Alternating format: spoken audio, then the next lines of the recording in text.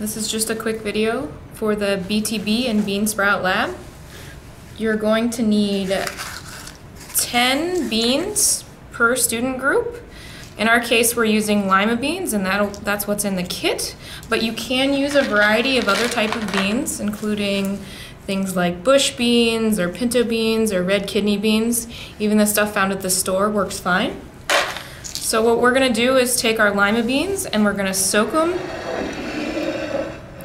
in warm water for at least 12 hours. We wanna make sure that the beans are submerged on the plate.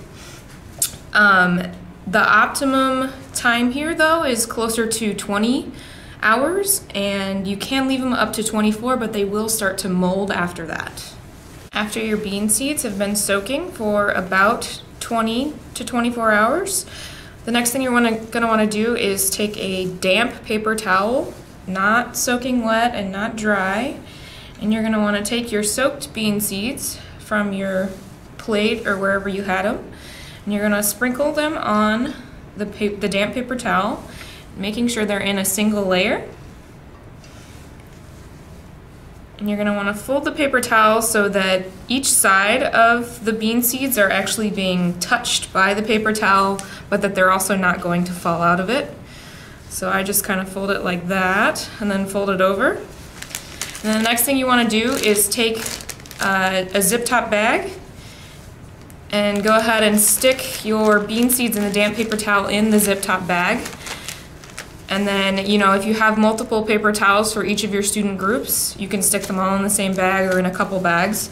Then you're gonna wanna seal the zip top bag and place it in a warm area for at least 24 hours. It's better if you can get to 36 and actually get the seeds to start sprouting. After your 36 hours in a warm location in the damp paper towel, you can go ahead and your bean seeds will be ready to use. You can either have individual plastic bags for each of your student groups, or you can just hand them the damp paper towel in order to do the experiment. Your sprouted bean seeds will be ready to go, and you can just take the 10 out and put them directly into the condiment cup for the experiment. Just a quick tip when you're doing the actual experiment, when you put the condiment containers within the zip top bags, you just want to make sure that you actually open them up so that there's air from the room within the bag. And then you just want to carefully place each of the condiment containers in there, still making sure that there's air from the room in there. And then you can go ahead and seal it. And then your experiment should be ready to go.